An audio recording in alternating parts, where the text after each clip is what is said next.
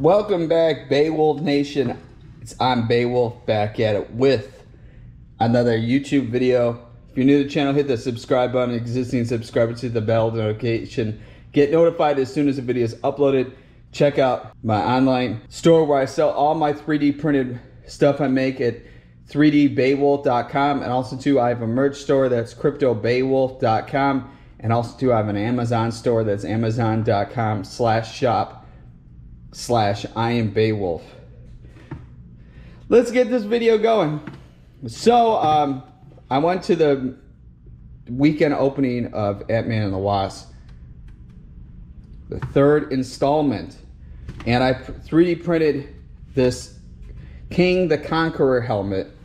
Turned out really cool. I'm really liking the purple I used with this, and I kind of got this thing done in a very fast manner. I didn't have a lot of time before the movie came out. It turned out really cool.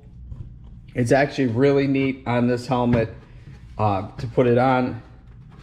You kind of need 2 hands. There we go.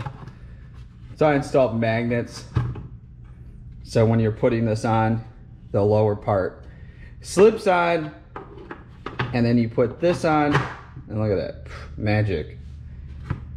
Now the only thing that was disappointing when I printed this helmet is I scaled it up, but you can see how narrow it is in there, that even when you take off the backing, when I was printing this, I was like, oh, this helmet's gonna be too big, and I couldn't slip it on my head.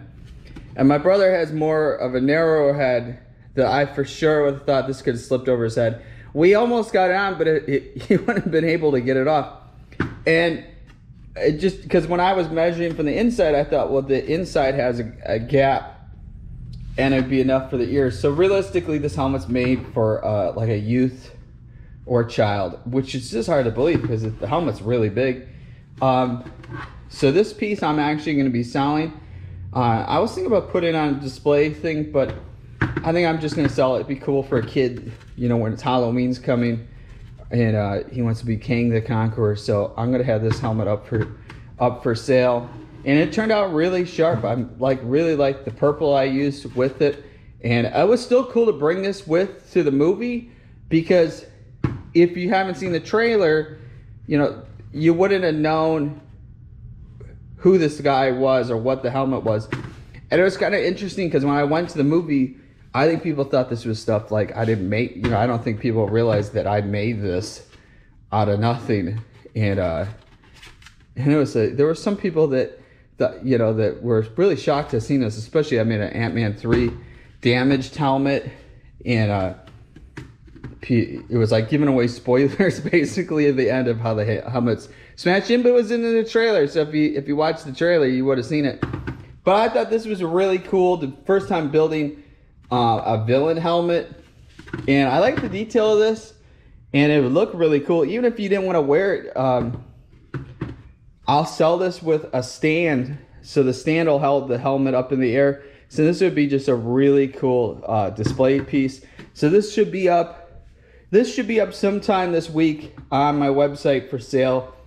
I'm gonna just have to 3D print the stand for this, because unless somebody just wants to sit on the shelf, I think it would look cool when it's on a stand, resting up a little up in the air. Kind of gives it that look. So especially too, you don't have to buy this for your son or daughter that wants to be Kang the Conqueror. This would be just a cool villain display.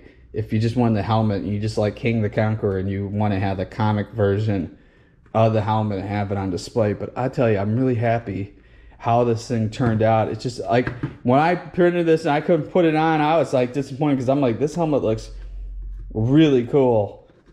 And I figured to share some of this really cool work that I did with building this. I built my dog an Iron Man helmet, and I just gotta put the glow in the dark eyes. Also too, this will be up for sale, where it's the eye will light up. But this is like showing you like the process before it's not even like even halfway.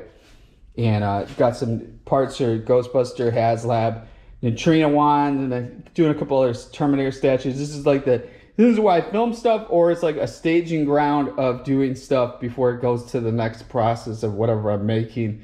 But I wanted to share this. If you're new to the channel, hit the subscribe button. Existing subscribers, hit the bell notification, get notified as soon as a video is uploaded. Stay mighty and keep strong.